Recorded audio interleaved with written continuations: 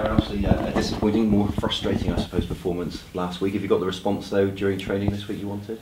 I think the supporters would have went home with the feeling that we've got a good team that can match anyone. It was disappointing to lose that. Would have been 9 games unbeaten, but unfortunately that happened. We had perhaps the most chances that we've ever had with a team that I've managed. And I thought the players give everything. Unfortunately, that ball just didn't go into the back of the net. But that's football. That happens. We've moved on. I've shown passion around the building. The players can see that I'm very committed to trying to lead them and keep them motivated and not get too disappointed on the back of that defeat. And we look forward to Carlisle. Yeah, long trips like this, how different are they to prepare for? I think Carlisle, just because of the distance, the travel distance, you have to be aware of that. The preparation of the week that we've had leading into travelling tomorrow, we're going to leave early, we're going to get up there, and we'll get that distance out of our system as soon as we arrive at the hotel. We've travelled to Accrington, and so far we know what we're doing, and it's been working, so we want to make sure that we keep that going. Yeah, on the pitch, Carlisle second in the table. Have you been surprised by their start to the season? Not really. I think I've managed against them 3 times now.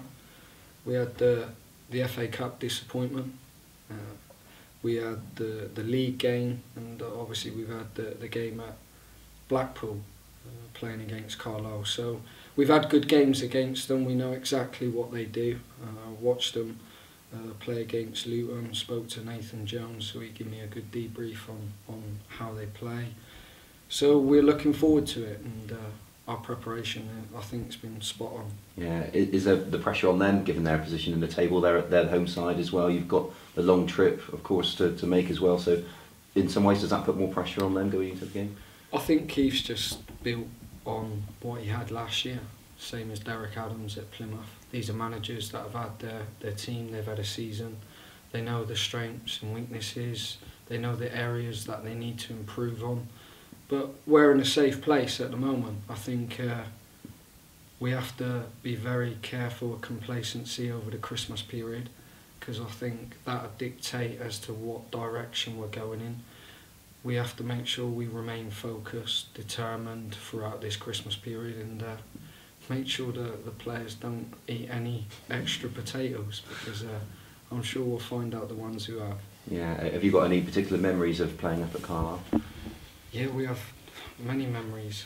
It wasn't so long ago we went 2-0 up against Carlisle at their place, and we lost the game 3-2.